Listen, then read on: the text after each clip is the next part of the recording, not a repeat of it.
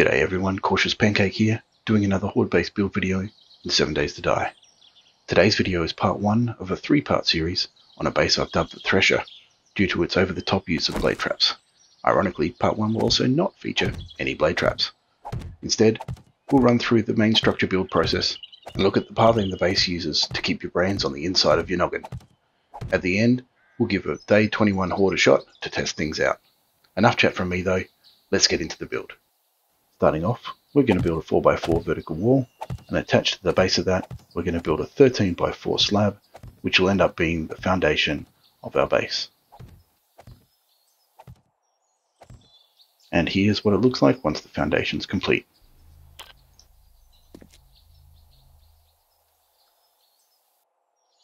Next, we're going to knock out 4 blocks and replace them with ramps for the entrance and the exit to the base.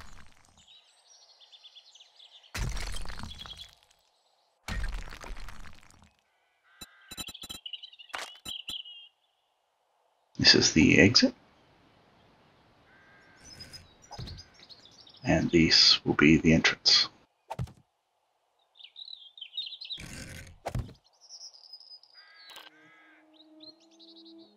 Here's what it looks like once you're done.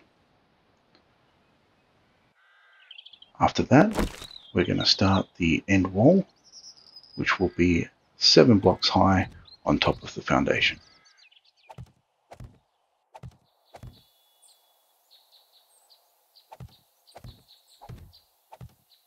And here's what it looks like when that's done.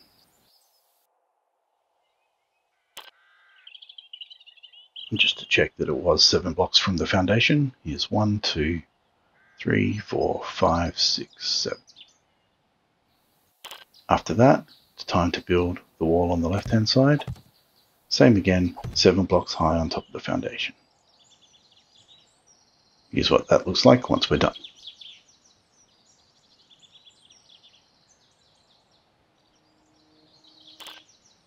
After that, the same on the right.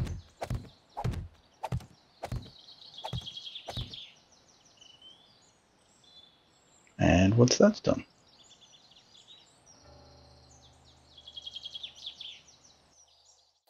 Next, we need to fill in the gaps at the base exit, leaving a 2 block high doorway for the zombies to run out of. On this side, swing around, and do the same on the other side.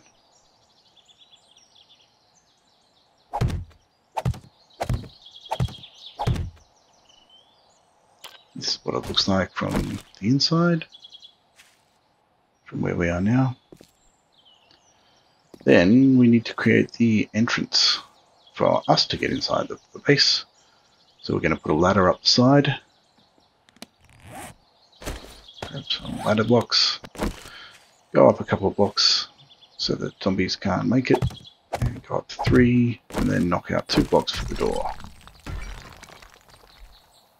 We're also going to add our access to the roof. If I could jump, there we go, and here we are up to the roof. Once on the roof, we can start adding in some blocks. We're going to start by putting some plates at the edge to give us something to build on. Pop these down the other way, at this end and the other.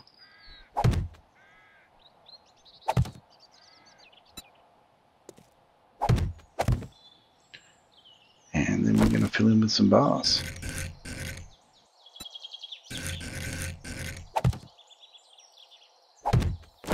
Here's what things should be looking like at this point. Next, we're going to go and add in our door for our entryway. I'm going to use just a basic iron door. And then we need to put in our shooting platform, walkway, gantry, whatever you want to call it. I'm going to use iron bars again. And I'm going to put them here somewhere. Try and get the height right, which I have failed miserably. Let's try that again. There we go. And then we're just going to extend these all the way along from this point forward until a couple of blocks shy of the entranceway.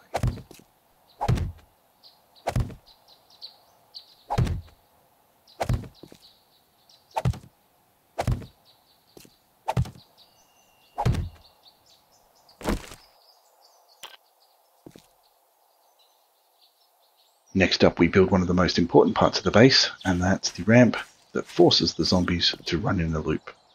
So we go in 6 blocks from the end, and then build a 2-block high ramp, using the ramp and basic cube blocks.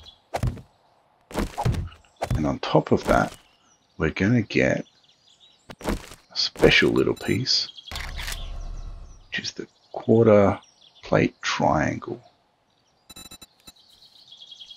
Plate 1/4 triangle, sorry. We've got 2 blocks like this. Then we're going to put the next block up 1 and rotate it around the other way, like so, so that the zombies think that that's a step up that they can jump. But the combination of the wider gap in the middle and the iron bars on top will actually force the zombies to fall down into this part, and then run out our exit and back to the start. Just to demonstrate, I'm going to have a go. See that jumping through isn't really possible, and we end up back to the bottom. Now, in case you saw my incredible lack of jumping ability before, we'll get as an actual zombie to test this. So, spawning in an Arlene. And I don't know where she's going. Okay. And there's the jump, and down she goes. Hops up. Runs back around. Has another go. Goes in to destroy anything. Should have a few whacks there. And comes to her senses and tries again.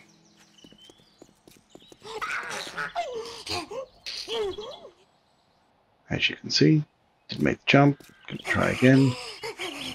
So whilst the base will take a little bit of damage on some of these blocks, it shouldn't be a lot, as most of the time they just continue to loop over and over again.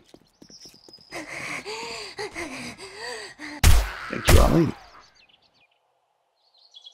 Now, if you were wondering why we built the first wall at a different size, well, here it is. We're going to extend this out on the edge 3 blocks, and inside here we are going to put our power generator and first 2 electric fences. Run some blocks around the edge like this. Fill in the top 2, and let's add a couple of doors. I'm going to keep using my iron doors. You can use whatever you like. And inside here, let's go and put 2 electric fences and a generator, which I will need to go and grab. Also need an engine and some gas.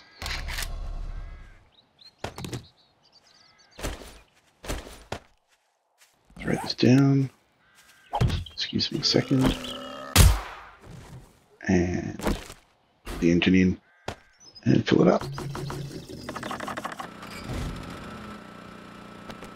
Now let's wire these 2 up, and from there I'm going to wander down the other end and put in 2 more electric fence posts. But these 2 we're going to put upside down, and the reason being is that we want the electric fence wire to always be at the right height to shock any zombie that's running down the base of the run or up the ramp, and never be out of contact with the electric fence line. So they go upside down, and now we need to wire it up. While I do that, one thing I'd like to point out is that whilst this gives less redundancy in that there's only 4 fence posts and some idiot left the power on. While it's got less redundancy in terms of the number of fence posts, the advantage that it gives is that the zombies are always in contact with the electric line and therefore are slowed down more. Plus, it means that we can repair these 2 posts from on top of the gantry. And here's the finished product with a few wooden spikes added on top for any vultures that we might get in our day 21 Horde test.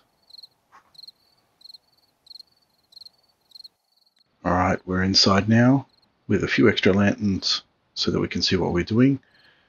And let's jump forward to day 21. Where are they? Here they come. I've given myself a pistol and a double barrel shotgun. And as you can see, Dokahu follows the loop ramp quite nicely. I've also given myself a pile of ammunition, given that in this version of the base we're going to have to do all of the killing ourselves from up top. That's going to change in part 2, but for early game where you may not have access to steel, this is how we want to get things set up.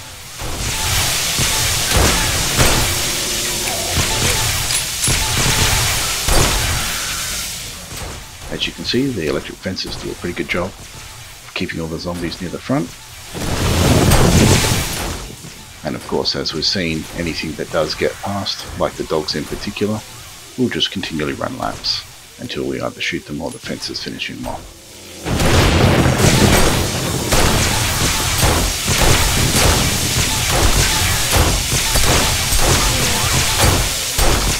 From up here you could use any particular weapon, it doesn't have to be a pistol. Whatever you've got access to. As long as it's ranged, obviously. This is not a melee friendly base.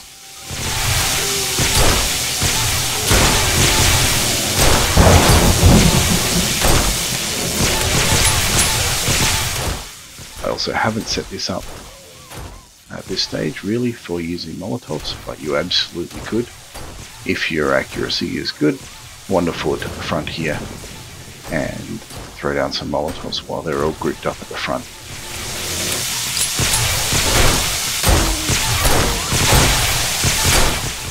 From time to time, one of the things you do need to do is run back here and repair the electric fences. Otherwise, they're going to run a bit rampant.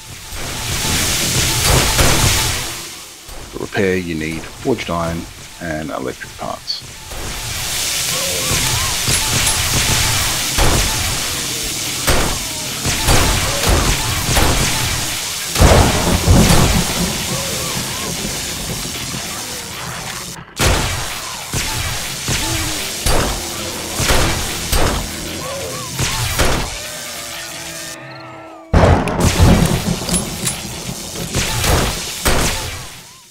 Feels like the next wave.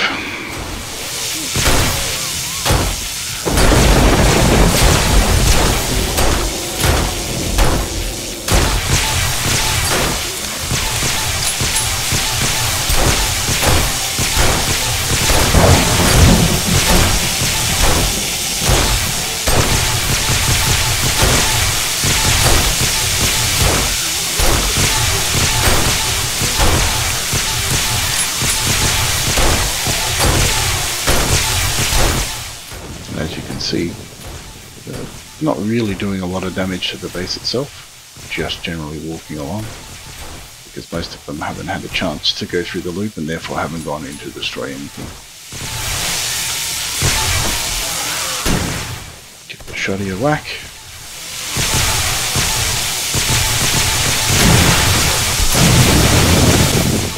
Back to the pistol.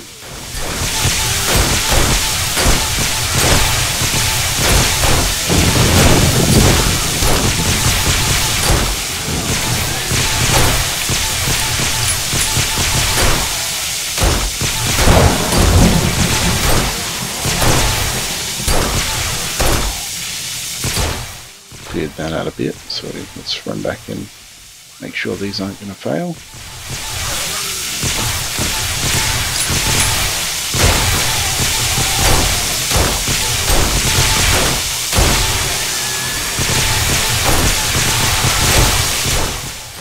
about an hour and a half into the Horde night, and almost 200 rounds of ammunition gone. Also going to need to repair that pistol in a second.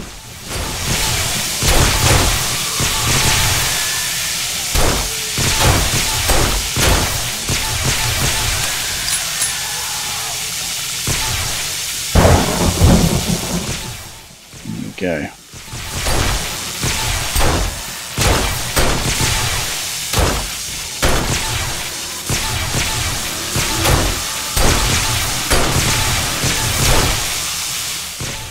Keep plugging away at these guys. We are set to 64 zombies, but because of the current game stage, we're probably not getting the full count.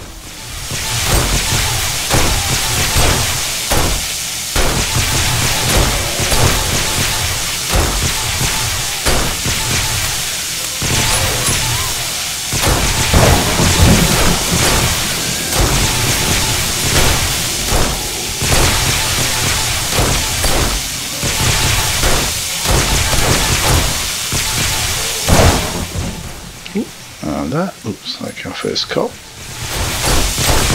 Again, one of the design features of this base, because of the high walls and limited entryway, they don't really get a good look at you, so you don't spit much.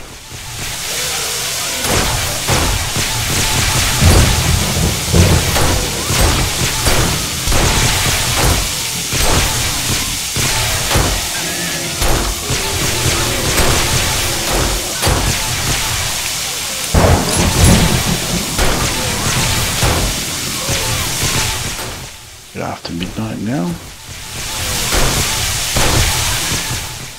Feels like we should be fairly well through the Horde.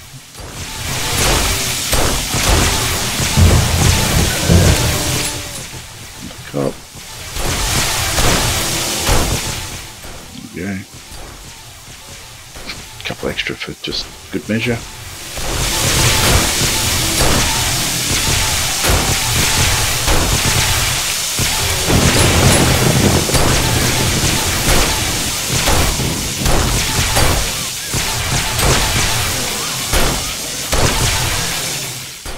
Thinning out again.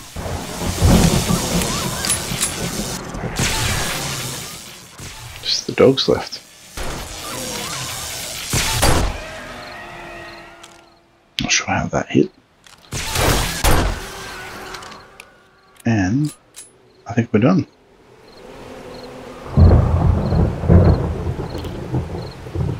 Well, there you have it, guys. Horde night's done with very little damage to the base and very little risk to ourselves. Overall, I think it performed really well. So big thanks from me for watching, and I hope I'll see you back here for parts 2 and 3 of this series, where we add more and more blade traps and look to take on true endgame Horde Knight. Until then, have a good one.